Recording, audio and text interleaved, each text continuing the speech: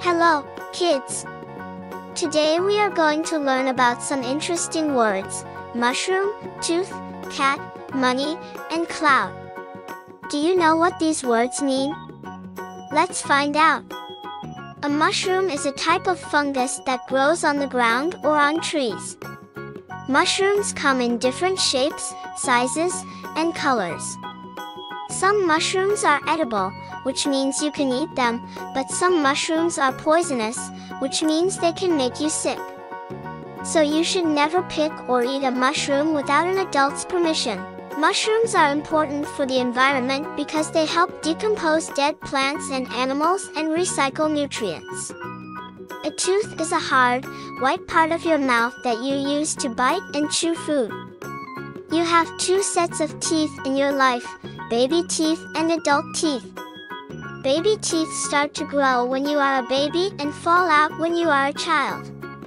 Adult teeth start to grow when you are a child and stay with you for the rest of your life. Teeth are important for your health because they help you digest food and speak clearly. You should brush your teeth twice a day and visit a dentist regularly to keep them clean and healthy. A cat is a furry animal that has 4 legs, a tail, whiskers, and sharp claws. Cats are one of the most popular pets in the world. Some people keep cats in their homes, while some cats live on the streets or in the wild. Cats are very independent and curious creatures. They like to explore, play, and sleep. Cats are important for humans because they provide companionship, comfort, and entertainment. You should treat cats with kindness and respect and take care of their needs. Money is a medium of exchange that people use to buy and sell goods and services. Money can be in the form of coins, bills, cards, or digital numbers. Money has different values in different countries and regions. For example, in Turkey, the currency is called Turkish lira, while in the United States, the currency is called US dollar. Money is important for society because it helps people trade, save, and invest.